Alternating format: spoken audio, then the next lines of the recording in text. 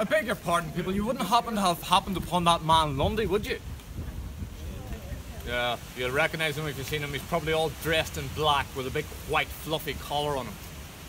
No? Although a jester's uniform would suit him better. Because the man's either a fool or a knave. Yes. I apologise for my agitation. I've just returned from the Battle of Claddyford. If we don't get rid of this Lundy boy, he's going to have us all under the yoke of Hamilton or King James's other lackeys. The man's a coward. The man's nothing but a coward, our worthy and esteemed Governor Lundy. He's a coward. As I was saying, I've just returned from Claddyford, where we were at battle. It was hard to tell when we were there whose side Lundy was on, such was his inadequacy at leadership.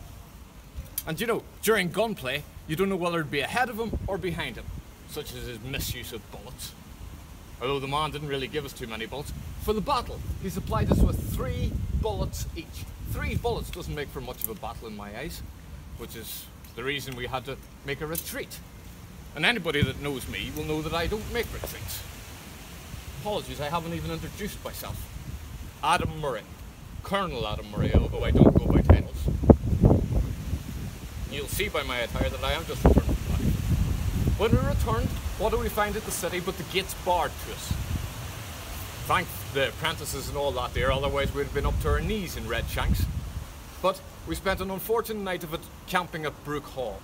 So when we returned to the city this morning, we expected the gates to be opened. Unfortunately, they remained shut. And they were saying that I could get into the city by rope, and with my men waiting outside, exposed to the elements and the danger. I refused, and Morrison, like the good man that he is, Captain Morrison, opened the gate for us and let us in. So when we get in, what do I find? I approach the council chambers, and they're discussing terms for surrender. I was never as astounded in my whole life. There'll be no surrender here, not while Adam Murray has anything to do with it. I told them as much. That there's why it's such an imperative that we get this Lundy man out of the city before he does something, or worse still, signs something that'll leave us all under the yoke of that usurper, James. Them Jacobites will stoop to nothing to relieve this city, or to break this siege. Do you know they offered me £1,000 to swap sides? And when I refused, they threatened to hang my father if he didn't encourage me to surrender. A man of 80 years of age. So, they go out of the city, out a couple of miles out from the city, to bring him to me, to see if he could encourage me to surrender. And what does he do? When he meets me at the gate, he presses a Bible in my hand, and he says, under no circumstances will you surrender to that usurper, James. You see, they're not used to us Presbyterians. They've never met the likes of us before.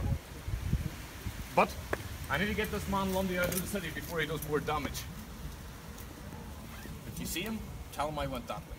And remember, no surrender.